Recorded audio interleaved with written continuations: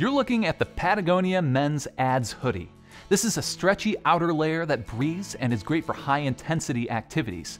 It's wind and weather resistant, wicks your sweat, and provides just enough warmth. Let's take a look. The outer shell is a stretch woven polyester.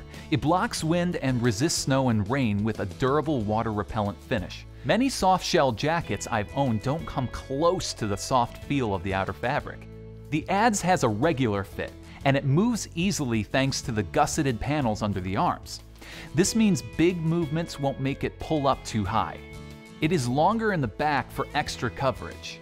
The hood is developed with a drawcord system Patagonia calls cohesive. It fits your head just as well as it does a helmet. Inside there is a grid pattern fleece that is bonded to the outer fabric. It's great at wicking sweat. The insulation on the Adze is light, which means you should wear a mid-layer underneath for frigid days. A mid-layer will also let the Adze hoodie wick moisture more effectively. The main zipper is large and it has big teeth, so it's unlikely to snag. The two hand warmer pockets are also zippered and have a breathable mesh interior. Pull the drawcord tight at the hem to seal your heat in and keep the weather out. The cuffs are sealed by a hook and loop closure.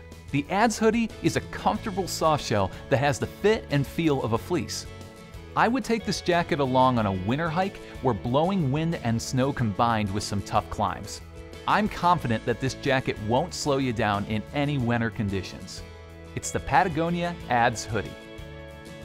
Hey, thanks for watching. If you have any further questions about the gear that I just demonstrated, you can go onto our website at backcountryedge.com. There you can talk to any one of our gear specialists and we'll go through anything that we may not have shared. If you like what we do on YouTube, then please subscribe. Thanks for watching.